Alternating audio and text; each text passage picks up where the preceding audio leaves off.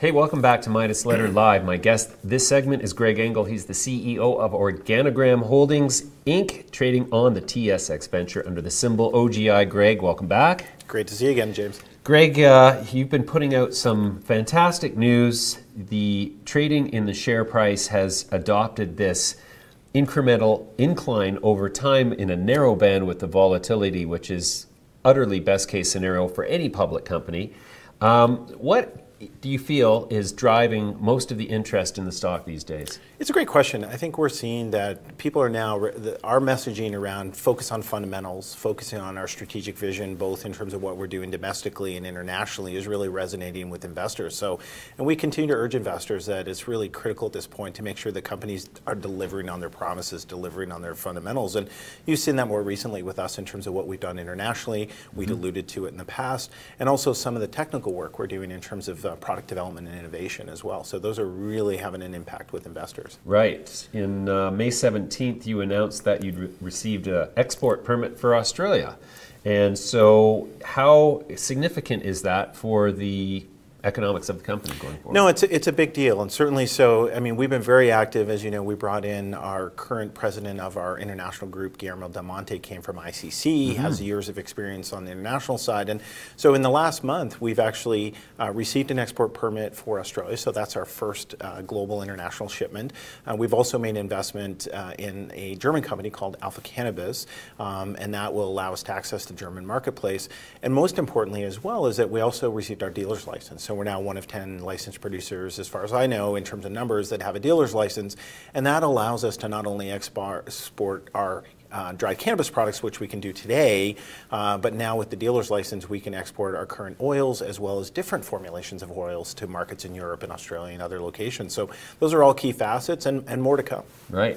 You actually put on quite a investor day recently that we were privileged to be at, and it was quite a revelation to me to see how much thought had gone into your new brands, and so you're clearly positioned and ready for the onset of the recreational market, and so but it was also very clear that your medical side isn't going to suffer because of that. And so tell me about those brands and the thinking that went into them, because they're kind of fun. Yeah, no, I mean, certainly as you say, our focus is, we're a medical company today. Our focus is very much on serving our medical patients, and that's critical, right? We've got to have a commitment to them, and we're supplying them with prescription medication, and really at the end of the day. So that has to continue. But, you know, in terms of our adult recreational brands, I mean, we had pre-tested the idea of Edison with the Edison project by OGI last fall to really see, is there a place on the medical side, and was that going to resonate into the recreational market for Edison as a brand, and also for a premium, large flower, hand-trimmed. And you had a chance to see our facility recently, so you've seen some of the size of the flowers that we're producing. Yeah. And we've taken the knowledge and the learnings we had from that brand and created the Edison Cannabis Company, as well as the Cannabis Company Reserve line, which is really that premium product for the adult recreational market. So that's part of our strategy. That's going to be our mainstream and premium strategy. We're also leveraging our organic production into a line called Anchor Organics, with a little bit of a call out to Atlantic Canada with the Anchor name. And we expect to be bringing those organic products back to the market this July, August, this summer. And then finally, Trailer Park Buds, which is a bit of a, as a nod to kind of Trailer Park Productions and that linkage. And for people that really, can find humor and kind of looking at themselves in the whole industry and stuff. So that's our real comprehensive strategy, and one that we were just at Lyft on the weekend, as you know, Lyft was on here. And great response in terms of those brands. People that were current cannabis users or cannabis naive were coming up and just wanted to hear more about them, and we're really resonating with them. So phenomenal response. Wow, awesome.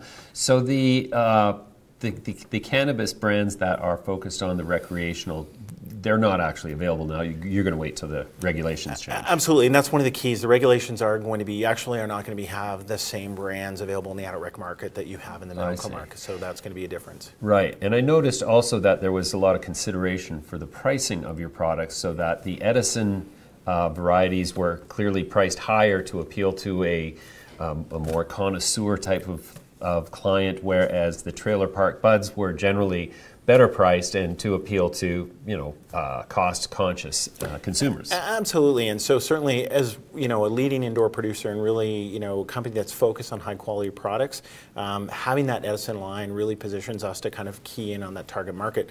As we've talked about before, we're seeing a lot of the expansion in Canada going on with greenhouses, right. And we know, and as we continue to produce, you know, a premium product and our costs continue to come down because our yields are growing so significantly, we're able to bring that premium product to the market. And we know 4 years in Colorado that there's a major place still for that premium product. But you're right, you got to look at your value customer and you got to look at a range of customers. So that's where the Trailer Park Buds line falls in. So sure. The financials have also been looking great. And is there, are you able to talk about what the financial picture performance-wise is going to look like going out 12 months? Not 12 months. I mean, certainly I would make two comments. One is that we've been, you know, we've been actively building up inventory in advance of the adult recreational market. So that's key, that when the market starts, we're able to channel fill across the country. We're really a national player, not just in Atlantic Canada. And then certainly when that launches, you know, we had previously back in April received phase 2 approval, which was part of the facility you saw. That brought us up to 22,000 kilos. We are imminently expecting our phase 3 to be online, which will bring us up to 36,000 kilos of licensed capacity.